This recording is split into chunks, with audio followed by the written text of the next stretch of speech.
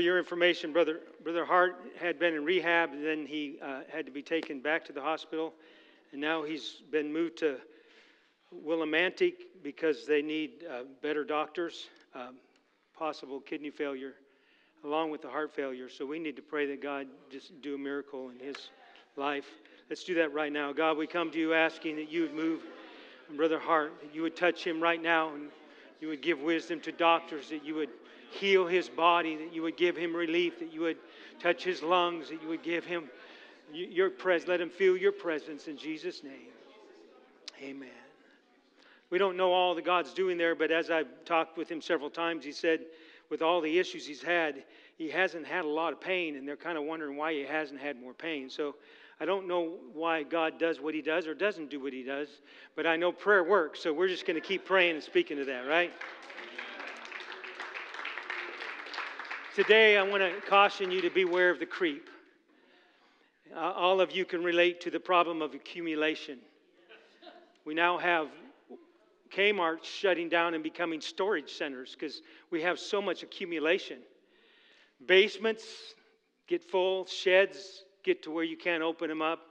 I'll talk to some of you, what's the word for 80 and 70-year-olds? Some of you older ones, you'll recognize the term Fibber McGee's closet. Fibber McGee was an old radio show, and when he opened the closet, everything fell out on top of him because it was so much accumulation. Our attics are accumulated, our closets get accumulated. And as most of you know, the sooner and more often you straighten them, the easier that's fixed. The longer you wait, the worse it gets. And the same is true spiritually. And that's why we have different ways to keep our lives uncluttered. For example, I've mentioned before how we've tried to here provide 3 things for you. Obviously, the first is you provide for yourself, but your own personal devotions is a very important part of keeping your life uncluttered. Attending church is a very important part. Sometimes God can do in church what he can't do in your personal devotions because you have a blind spot or because there's not the amount of faith and the flow, and somebody else needs to speak into your life. And then there's prayer and care groups and our Bible studies. That's where you have a small group where there's other people that you're being honest with and praying with. And there's each of those is kind of like breakfast, lunch, and dinner. They all have their place. They all have a different thing that they're doing in your life. But it's a little at a time. So you can look at it like this too. Reading the Word of God and praying to God is almost like food and water to our bodies. So to help us survive and thrive, God gives everybody hungers. Everyone say hunger. So he gives you drives and hungers. And we're going to look at that body, soul, and spirit. But how we choose to satisfy those hungers is everything. So I have a hunger. If I don't identify it and properly solve that by fulfilling it like it's supposed to be, so I can be healthy, I will misidentify it or try to satisfy it with something besides what it's supposed to be satisfied with, and then I get trouble.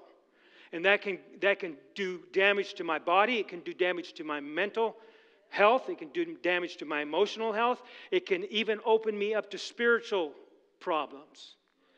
So beware of the creep. This is what Jesus said on the last day, the climax of the festival, John 7. Jesus stood, shouted to the crowds, "Anyone who's thirsty may come to me. Anyone who believes in me may come and drink. For the scriptures declare, rivers of living water will flow from his heart." When he said living waters, he was speaking of the Spirit who would be given to everyone believing in him.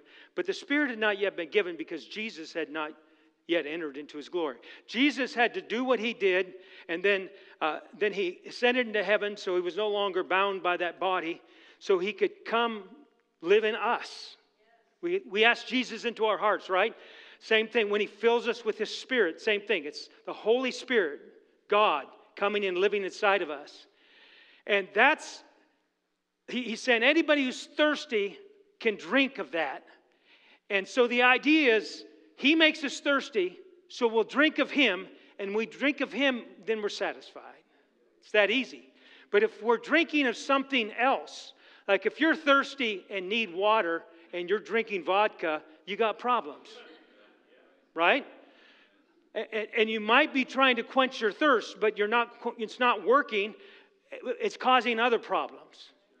If I'm thirsty for God and I seek idolatry, or I seek spirituality, or I seek intellectualism, there's a lot of things I can seek to fill that void.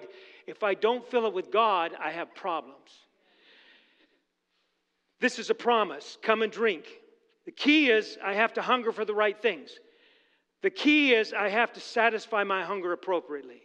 I just preached my whole sermon there, so if any of you need to go to sleep, you're welcome to do that. Then Matthew chapter 5, blessed are those who hunger and thirst after righteousness, for they shall be filled. God gives everyone a hunger for righteousness. If they'll let God, He'll fill that. So there's a lot of people out there just dissatisfied in life. They're just hungry. There's a lot of people in church. They're in the right place. They're in the right vicinity. They're in the kitchen. They're just eating junk food. And God says, I have a way to satisfy. But you need to recognize when you have a hunger, recognize that's a good thing. If you didn't have hunger, you wouldn't eat. If you didn't eat, you die. So God gives your body hunger to help you stay alive. Let's pray for God's wisdom here. Lord, I pray that you would give us wisdom. I pray that you would help each one of us as we hunger after you to understand how to satisfy that hunger. You promised, Lord, that we'd be filled. You promised that we could come and our thirst would be quenched. I pray you'd help us to understand this in very practical ways. In Jesus' name, amen. You may be seated. This is lesson number 6 in our series, Holy, Holy, Holy. And we're kind of going back to the first holy, H-O-L-E-Y, because everyone in this room, everyone in the world has what's been called a God-shaped hole. Everybody in the world was made to worship God, to love God, to fellowship with God. What we just did here a few minutes ago, where we worshiped God, some people don't understand it. Some people have never done what we just did. Some people may be among people who are worshiping but don't know how to open up their heart to it, and so they don't know how sweet it is. They don't know how satisfying it is. They don't know how great it is just to sit in God's presence and let Him love us. It's so satisfying. This isn't a new concept, and it's really credited to the 17th century French philosopher Blaise Pascal. He was writing a book in 1662 when he died.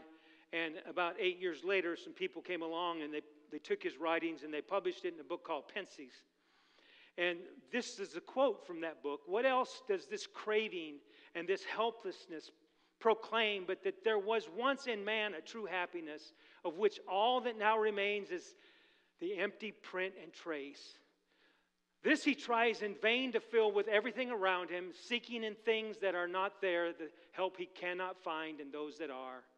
Though none can help, since this infinite abyss can be filled only with an infinite and immutable object, in other words, by God Himself. Everybody has a hunger for God. And then earlier than that, in about 400 AD, St.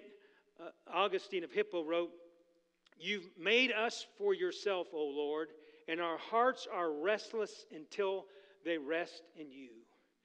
Everyone in the world, because of God's grace, is born with a hole in their heart, a place for God.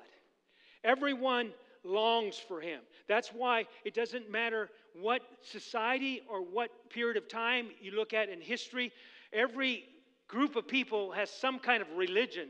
There's some kind of God everywhere.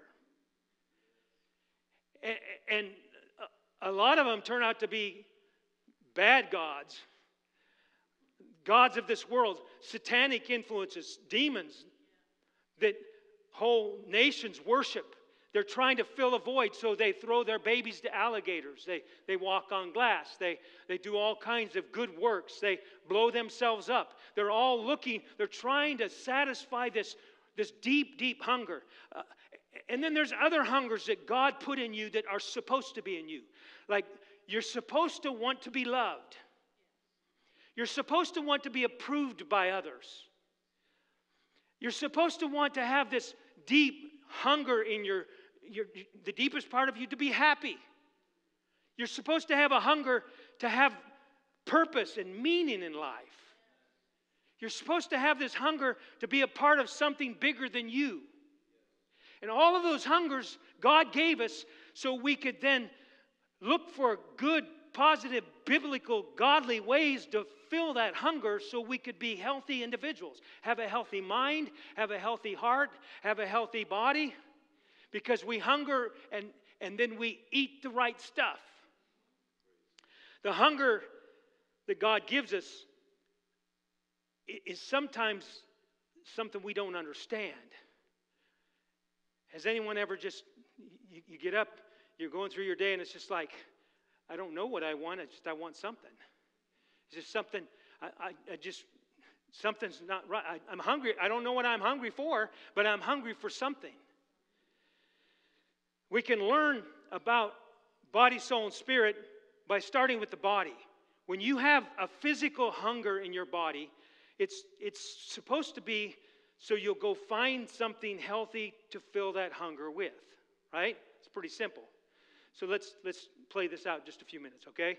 If I'm hungry and I am lazy, am I going to eat healthy? No. I'm going to have some little Twinkie, or I'm going to have chips, or I'm going to have Fritos, or I'm not saying you should never eat those things, but if I'm hungry, I'll just go eat. Now, how many of you can attest to this? Sometimes when we're hungry and we eat, we're not really physically hungry. We eat because we're lonely. We eat because we're afraid. We eat because we're bored. We eat because of all kinds of things. And when you do that, beware of the creep. Because before long, you're eating for every reason, and you're eating all the wrong things, and your physical body can only take so much. If every time you're lonely, you eat, if every time you're afraid, you eat, if every time you are just bored, you eat, then before long, you're bored with healthy food, and then it's more and more Twinkies and more ice cream, and then before long, you're getting health issues. Your body has too much sugar, or you're tired all of the time. And it's like, wait, I have hunger, and I'm just filling my hunger, aren't I? Isn't that good? No, it's not good enough just to eat whatever's in sight. You got to figure out what's healthy to eat.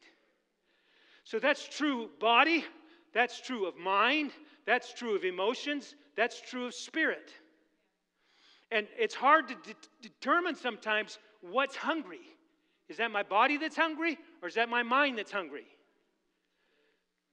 And that's why we have scales like what's the optimum body fat, or the optimum weight and height and stuff like that. That's to kind of help us to see if I'm eating too much and my body's getting unhealthy, I should notice that and do something about what I'm eating. Because if I don't, it doesn't hurt anybody else, it hurts me. So just because you're hungry doesn't mean you're supposed to eat. Just because you feel like eating doesn't mean you're supposed to eat. That might mean you have to wean yourself of junk food. Anybody ever been through that? You know why fasting is such a terrible, horrible thing? It's because so often we're not eating healthy. And so the caffeine is not there. And so our body starts reacting to that, proving that we're probably taking in too much caffeine.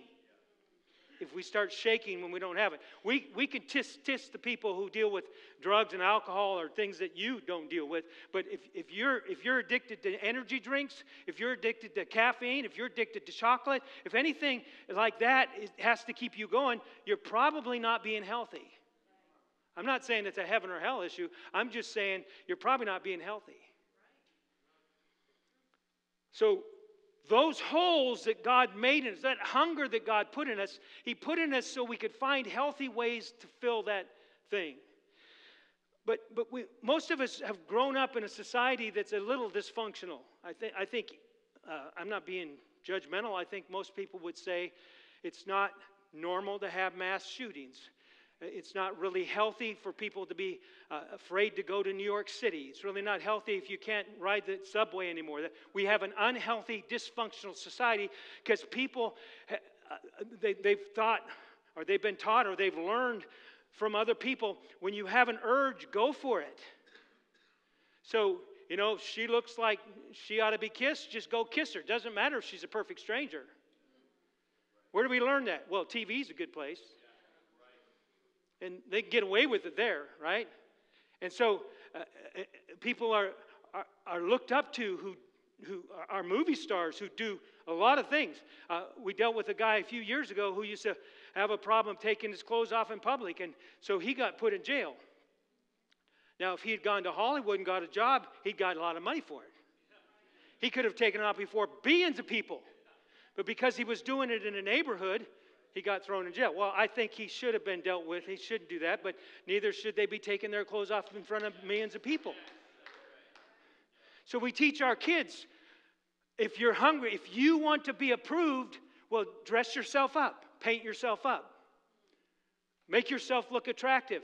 And so thousands and thousands of images come before them, and everybody who's got it together, everybody who's got the good life is half naked or sleeping around with everybody and their dog, or got some weird hairdo or something they're doing with their body. And so that hunger to be approved, they're doing all these unhealthy things, and nobody anymore, you're a bigot if you try to even help your kids make some good choices.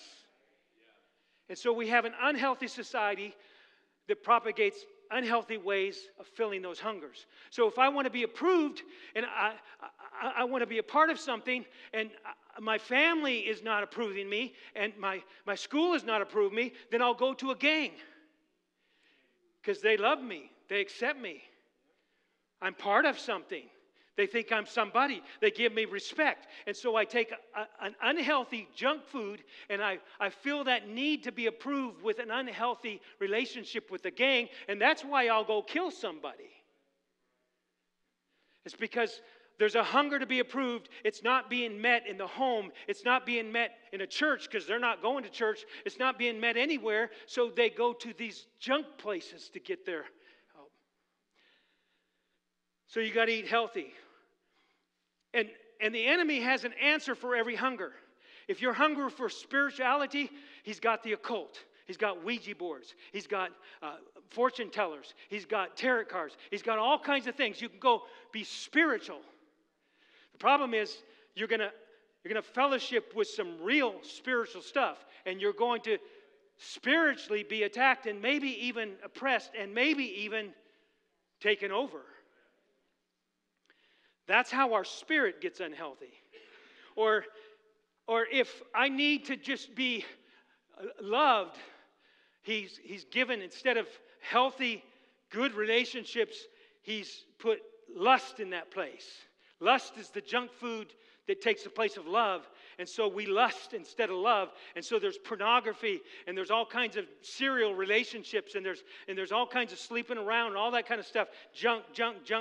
And it makes us unhealthy in our souls. Every time someone sleeps with somebody, the Bible says their souls are joined together and then they rip apart. So their innards are just ripped apart. Every time there's any kind of fornications, rip.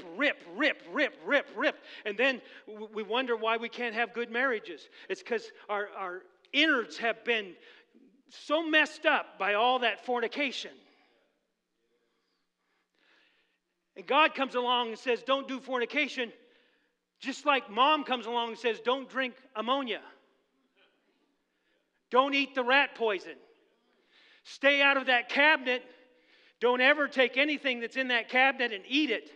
And what does a 2 and a 4-year-old do? Oh, Mama doesn't want me to do that because that's fun. And they would rather try to get in that cabinet and get whatever they're not supposed to have than eat a steak dinner. That's human nature. You got to brighten up and stop going to the cabinet that you're not supposed to be in.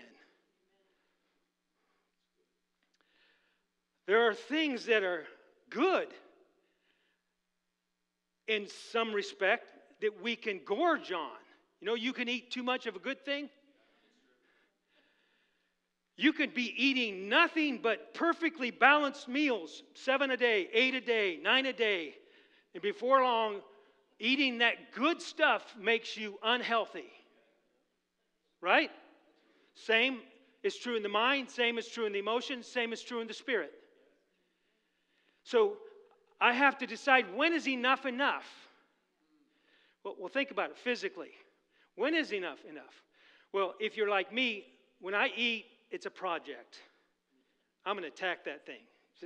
I can't even slow down sometimes. It's like, I got this thing to eat, I got a project to do. I'm going to eat all this up. And if I'm not careful, I've eaten my whole meal before it's even hit my stomach. And so sometimes you feel like, I'm going to go for seconds. Because you're not feeling it yet. You don't need seconds, but you go for seconds. So people always laugh at my wife and I, because now when we go out to eat, we always share a meal. And we've found that one meal is usually enough for 2 people. If I were to eat a full meal every time I went out to eat, I would have, I'm feeling convicted about my health sometimes. I'd be much bigger than I am today. And it's not just about being fat or just, I'm not talking, it's about being healthy or not. Do I need that much? And if I feel hunger and I start eating and I'm not thinking about it, I'm waiting for this hunger to be filled, I may eat too much. Like Thanksgiving. And then it's like, oh, I shouldn't have done all that, right? The problem is, unless you're bulimic, which is an unhealthy thing, you're stuck with that. And if you do that often enough, your stomach gets bigger, and then you want more, and then you eat more, and then you want more, and then you eat more, and then you want more. Somebody's got to manage that, or you're going to have health problems. Same is true intellectually, same is true emotionally, same is true spiritually. Good things. For example, it's good for me to pray. I should talk to God. And there's nothing better than talking to God. But if I start praying and marking the minutes as if the more I pray, the better I am, and I want to feel good about myself, I can pray and pray and pray and pray, and after a while, I'm not really communicating with God. I'm racking up points. And so there are some people you've met probably that are so spiritual. They're always floating in the heavens, always doing good things, but something's wrong. They're not healthy. They're overdosing on a good thing. This is true of ministry. Ministry is a good thing. You need to, everybody should be a minister of some kind. Everybody in this room should have somebody that they're trying to help. And so you should try to help people. But sometimes it feels good to help people. You have a hunger to be a part and to help somebody. So you're supposed to do that. It's supposed to be fulfilling. It's supposed to be a healthy thing. But if it's so satisfying that people need me, or if it's so satisfying that people look at me like, ooh, she can sing, or boy, he can preach, then before you know it, I'm unhealthily ministering, not for God. It's not a good God flowing through me. It's me feeling better and better about myself, because now I did an album. Now I got in front of 1,000 people. And now a lot of people are clapping when I get up and sing. Now I'll go on the internet and a lot of people will give me likes for my ministry. And what I'm doing is I'm overdosing. I am satisfying a hunger with a good thing, but now I'm doing it for wrong reasons. And it's too much of a good thing. And many times people will go from church to church to church looking for a position, looking for a ministry. Why? They're not doing it for God. They're trying to meet a need to be approved. They're trying to be important. And it's not wrong to want to be important. It's just wrong who you are important for. Are you important for people, or are you important for Him? Because He's wanting to be the approver. He's wanting to be the one that makes you feel good about yourself. If you don't feel loved, there are other people that will love you, and there are relationships, but everybody who's ever been married can tell you your husband and your wife are not going to fill that void in you as much as you think they are. That's only something that can be filled by God and shared with your spouse. If you look to your spouse to love you enough to fill that hole, you put too much pressure on your spouse, and then you start getting mad at them for not doing their job when it's not their job to make you happy. It's not their job to make you whole. If you're not married yet and you have this imagination that one of these days you're going to get married and finally you're going to be whole, bunk. You're going to be whole in Jesus, and then He can add someone to your life, and that will be wonderful. But if you're looking for Mr. Wonderful or Mrs. Wonderful, it's not going to fill that void that's inside of you. That's an unhealthy idea. You just think that's going to make you feel good. You're walking through the mall, you have a hunger, you smell Cinnabon. That is not your answer. That will not make you whole. That will not make you healthy. But I'll tell you what, I fall into that temptation many times. It's really hard to pass by Cinnabon. And really, most of the time, they smell better than they taste.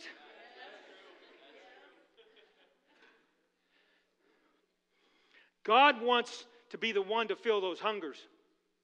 So when Paul visited Athens, Athens was an immoral city. I mentioned a few weeks ago how there was one lady that had 23 divorces and another guy had 21 divorces, and they got married because people were just going from marriage to marriage to marriage to marriage, trying to fill a hunger. And Paul comes along and he gives them some advice. He took the stand in an open space and he says this: "It's plain to see that you Athenians take your religion seriously. When I arrived here the other day, I was fascinated with all the shrines I came across, and I found one inscribed, 'To the God nobody knows.'" Would you say that? To the God nobody knows. A whole society hungry for something spiritual, hungry for God, but they didn't know Him. I'm here to introduce you to this God so you can worship intelligently, know who you're dealing with. The God who made the world and everything in it. This master of the sky and land doesn't live in custom-made shrines or need the human race to run errands for Him, as if He could not take care of Himself. He makes the creatures don't make Him.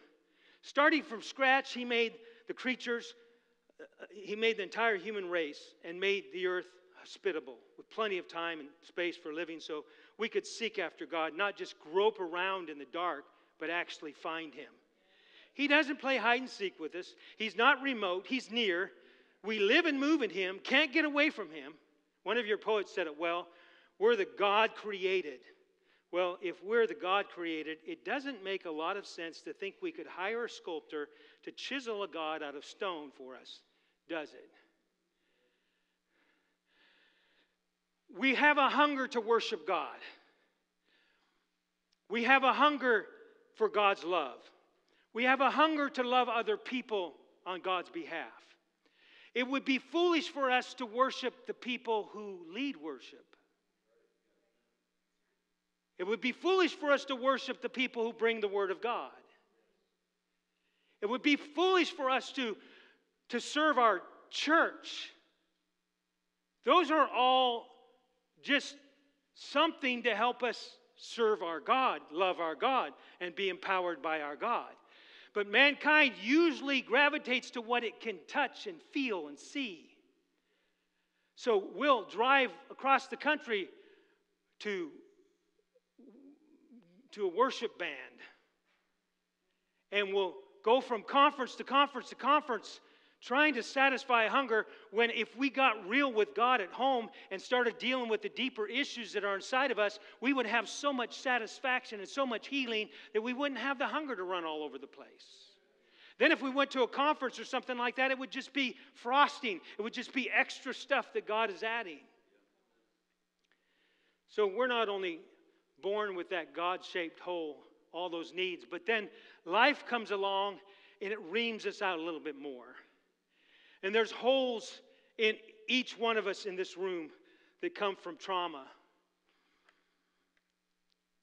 What do I do when I'm stuck? What do I do when I'm hungry and I just don't know what to do about it? What do I do when I've tried everything and I just can't feel good about my life? Well, the old timers said it like this: you need to go pray through. Now, old timers have been criticized for this. And sometimes people say, oh, they just oversimplifying it. And I understand we can tend to oversimplify things. But I don't think you can really say that's oversimplifying. If praying through means I go and I get so real with God that everything's on the table, I bring everything out in the open, I get completely honest with Him, I'm willing to do whatever, I'm willing to repent, I'm willing to forgive, I just gut it out, I'm willing to let go of everything, I'm willing to receive God however He wants me to, I'm willing for Him to fill my hunger however, and if you've ever prayed through, you know you'll get to the place where you're finally done being angry. You're finally done feeling like a victim. You're finally done fighting with God. And you just break through to this, okay, God, whatever you want to do in my life.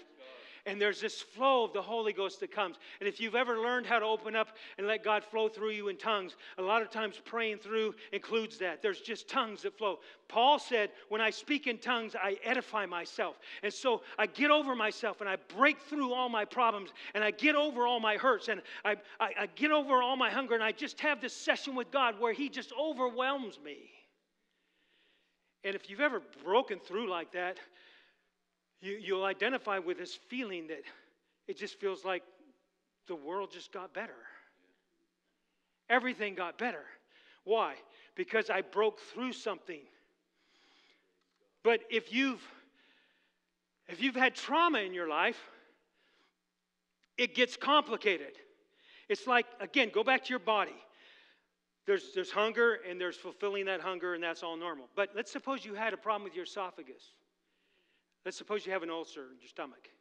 Let's suppose you have a digestive disease of some kind. Well, when trauma like that comes, it complicates everything. Now I'm hungry, but I can't eat. Or I'm hungry, but I can't.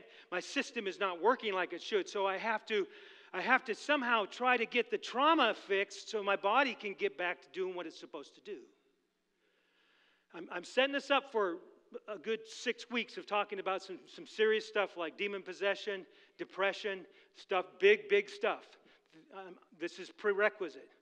You need to understand that sometimes if you were abused, if you grew up in a dysfunctional family, if you did something horrible that you can't get over, if there's some kind of trauma in your mind, if there's some kind of trauma in your emotions, if there's some kind of trauma in your spirit, then it complicates everything. So someone can get up and say, just let Jesus love you. Well, that's true. If we could let Jesus love you, that's all it would take. But if I feel unlovable, if there's a trauma that happened to me that makes me feel unlovable, then I don't even let God love me. And so God has to somehow get in there and fix that trauma. Sometimes I can't do that myself. Sometimes I need somebody else to operate on me. And that's where doctors, and that's where counselors, and that's where pastors come in, and that's what we'll get to in future lessons. But the bottom line is this: God Himself is able to do it. He'll use people, He'll use situations, but you have to be game for, God, even the trauma you can take out of my life. I don't let trauma tell me who I am. I am not the abused boy. I am not the boy who was a liar and will never be anything but a liar. I am not that dummy that can't spell. I will not receive that trauma will not identify me. I am a child of God. I am a blood-bought, blood-washed person. I am somebody that God loves, and He's going to heal those things in me. He's going to help me to think straight about those things. He's going to help me to feel right about those things. And He's going to meet those needs that are deep inside of me. The enemy's job is to accuse. The enemy's job is to get you mostly mad at God, if he can. Let's use the illustration again, humanly speaking. If I have a cyst on my lungs that's keeping me from breathing, someone needs to help me with that. But if my aunt went to a doctor that was a quack and died, and I hate doctors, probably not going to go let a doctor take the cyst off my lung, right? So the person that can help me, I don't want to go to So in a way, I've limited how I can be helped. So if the accuser can come and blame God for things and get you mad at God, then you won't let God do what only God can do in your life. So God has to try to break through every way He can and help you to trust Him all over again. Because He's the counselor, He's the comforter, He is the great physician. So what we've done for years around here is we have prayer groups. Why do we have prayer groups? It's because if we can teach people how to open up and really get honest with and open to God, He can solve so many things. He can take care of physical issues, He can take care of mental issues, He can take care of emotional issues, and He can take care of spiritual issues. If you and I could really connect with God and pray, although He may leave some things in our body or some things unhealed in some ways, He has promised to heal some things like sin. He's promised to just wash it away and remember it no more.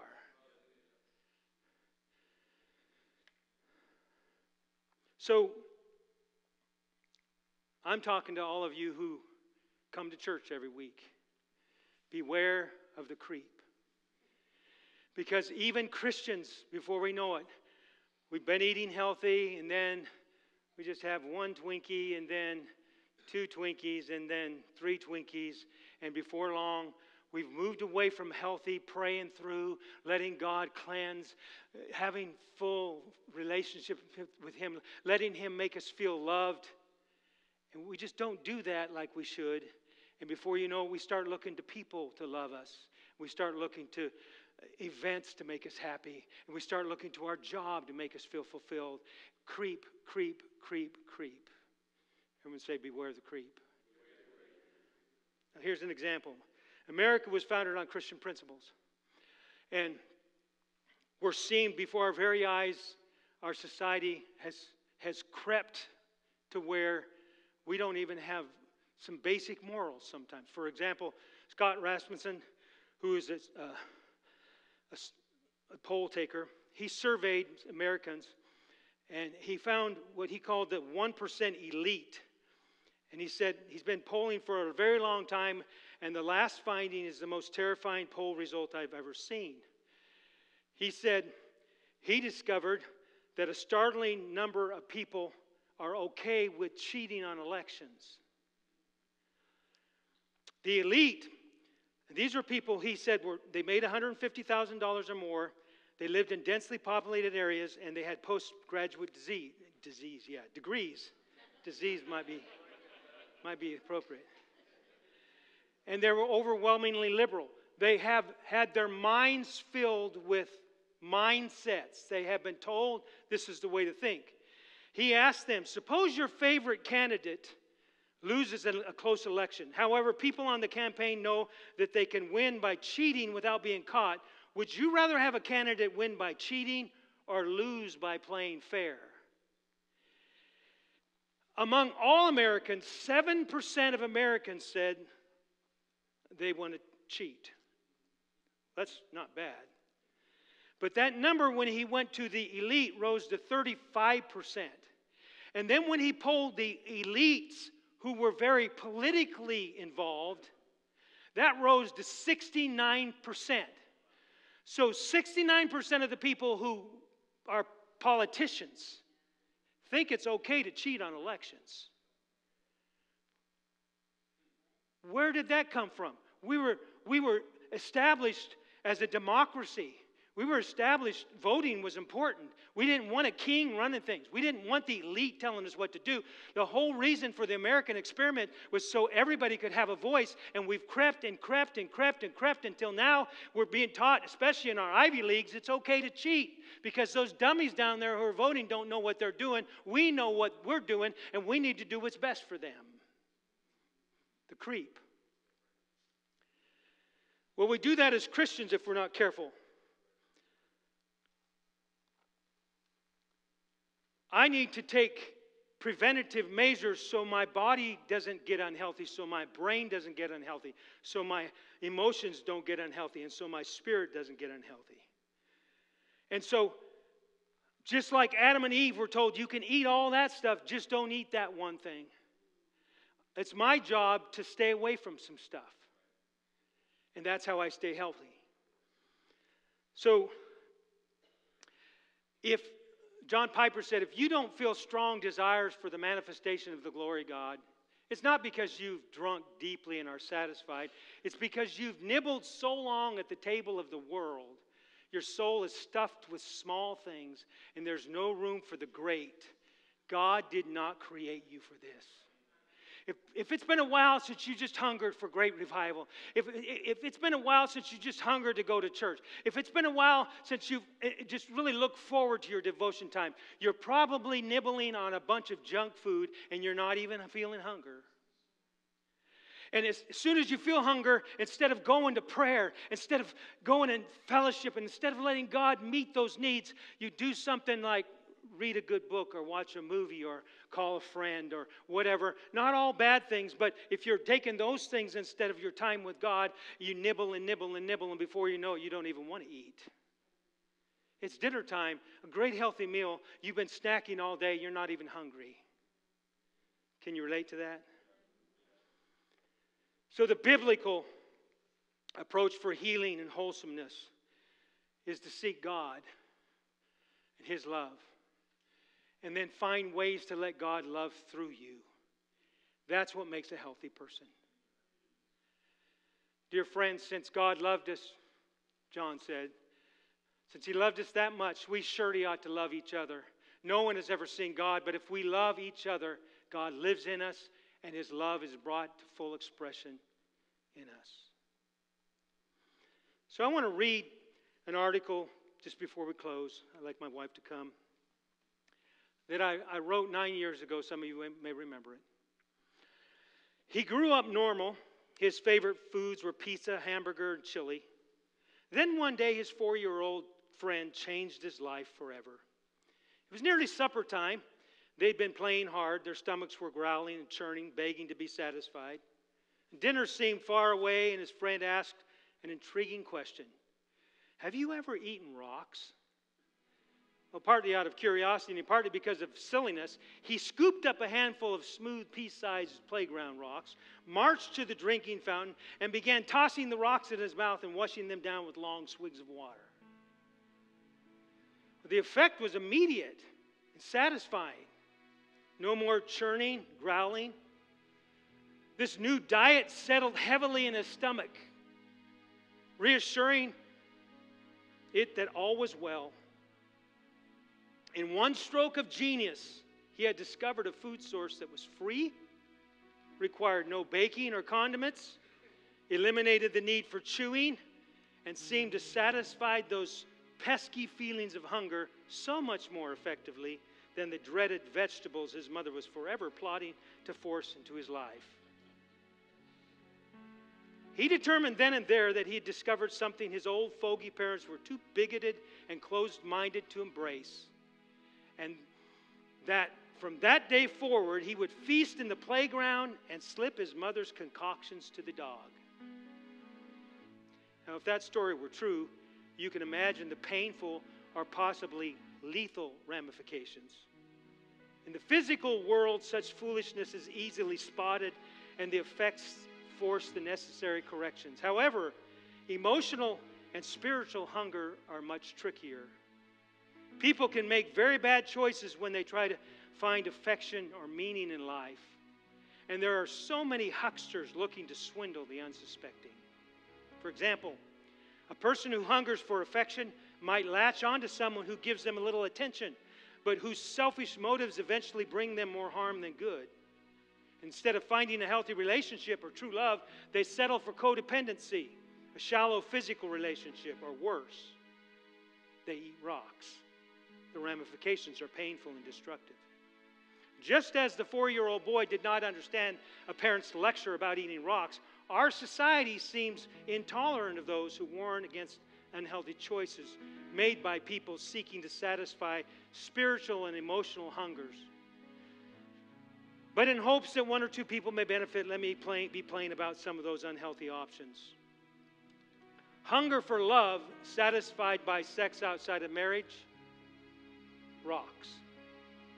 Hunger for peace satisfied by drugs or alcohol, rocks. Hunger for being spiritually satisfied by anything other than a relationship with Jesus, rocks. Hunger for approval satisfied by pleasing people, rocks.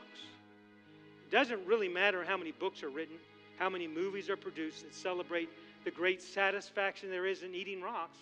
It doesn't matter how many professors shame the general public for being closed-minded and misjudging rock eaters. It wouldn't matter if Congress passed laws making rock eating legal. Eating rocks is still a very bad idea.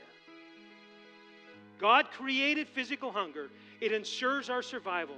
Life will teach us the best items for satisfying that hunger.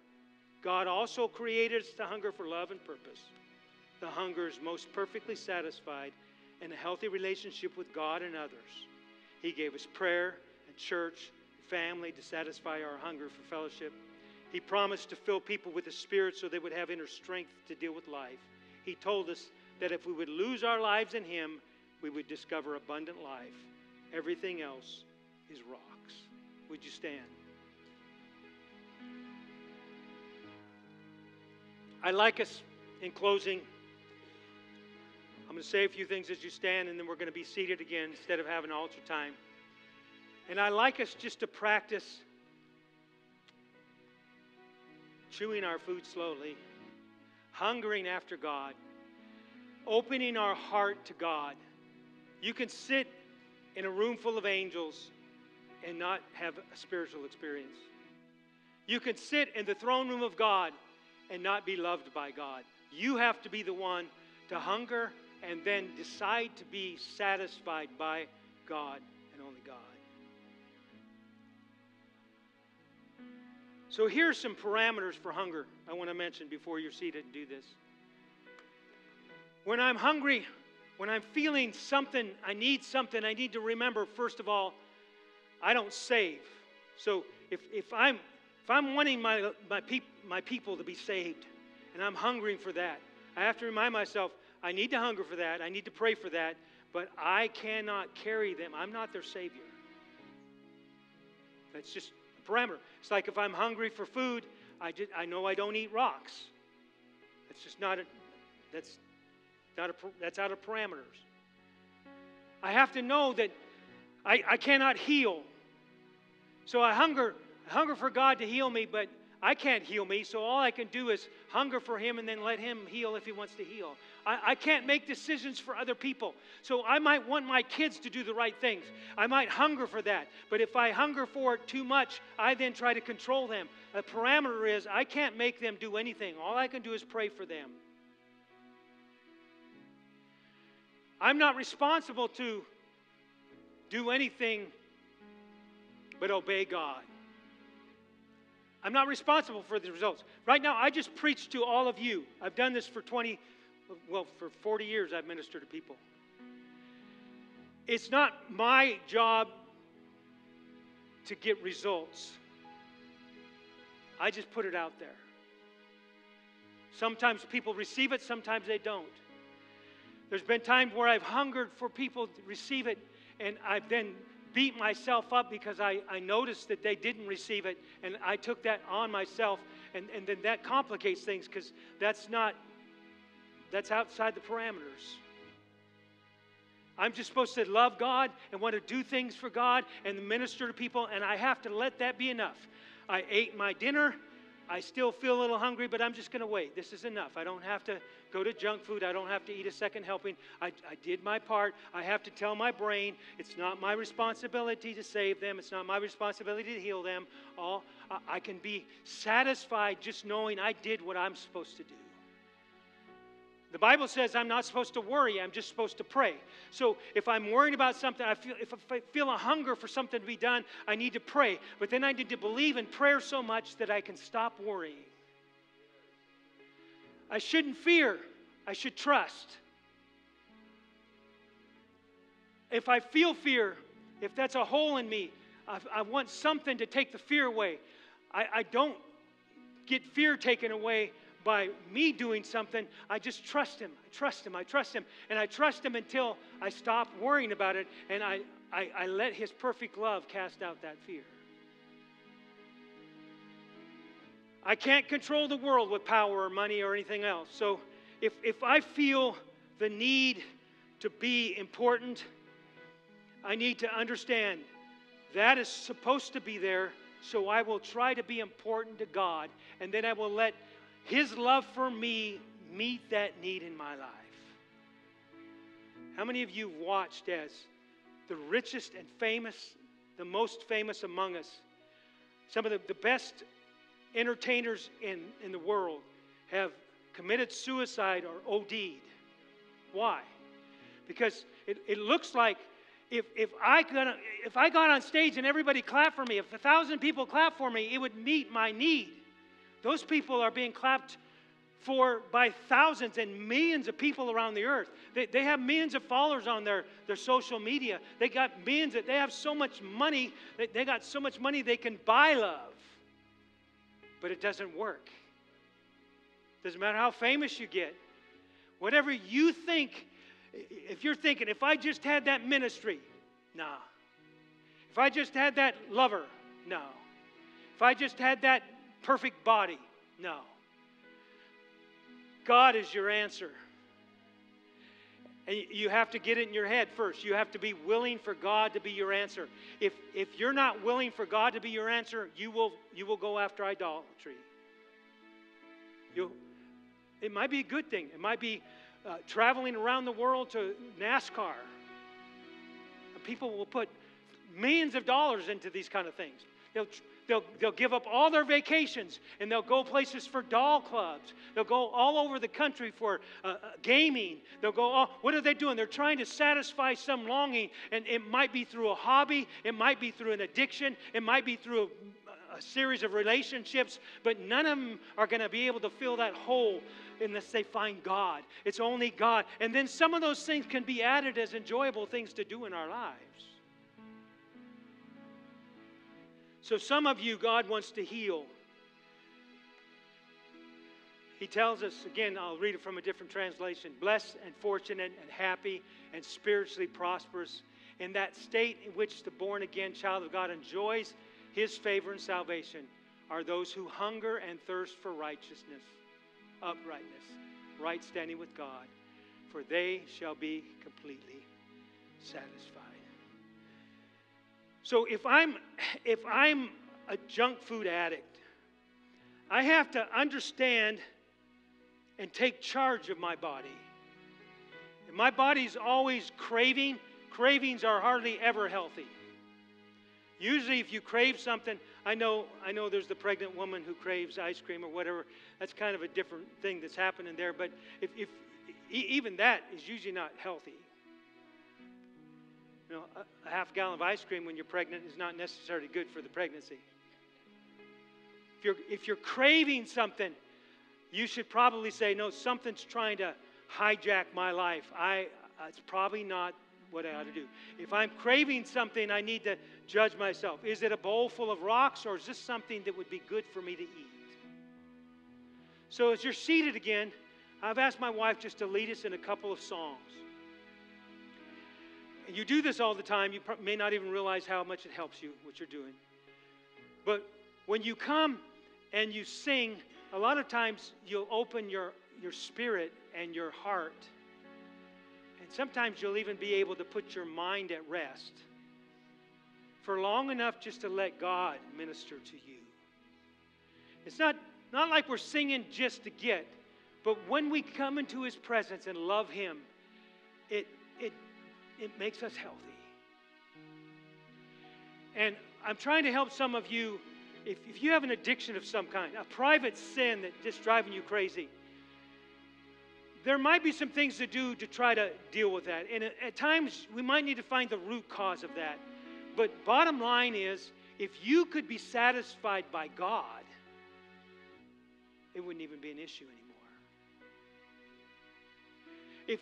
If you feel like you want to be loved, and so you're on social media looking for love, can't tell you how many people are getting murdered through those kind of connections today.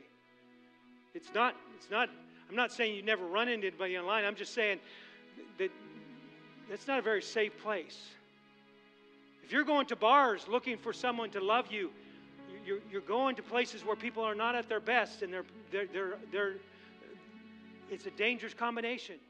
I'm not saying they're bad people. I'm just saying they're not thinking straight right now. Two people not thinking straight, looking for love, collide in the night, and then there's a baby, and we got all kinds of problems, all kinds of complications. But if I'm looking for love, and I feel like going to get a drink, I feel like just getting physically buzzed, and instead I make myself go, and I get on my knees, or I get in a chair and I sing a song, or I put on worship music and I start loving God. Before you know it, whatever it was that I was feeling the need for is not even there anymore. Now I've eaten a good healthy dinner. I don't even want Twinkies anymore. I'm full. I'm satisfied. I'm feeling God's love. I don't need somebody else's love. I don't need somebody else to hug me or take me to bed. I just got fulfilled by my relationship with God, and if God adds those other things to me through legal means, scriptural means, well, great. I love my wife. She's everything to me, but she's not my God. She cannot fill my greatest needs. But if my greatest needs are filled, I'm such a better husband, and I can have such a better marriage. So what you do in your morning devotions, and what you do at prayer group, and what you do in services like this is so important, because they're healthy meals that meet needs. And then throughout the week, you don't even have the hunger for those things, because you've been in the presence of God, and you felt His love, and you felt His presence. So we're going to practice that right now. I'm done talking. I'd like my wife just to lead a few songs. And I'd like for you just to do what you want. Sing, pray, kneel, do whatever you want. But let's just see if God won't meet our needs for a few minutes before we leave. Would you do that?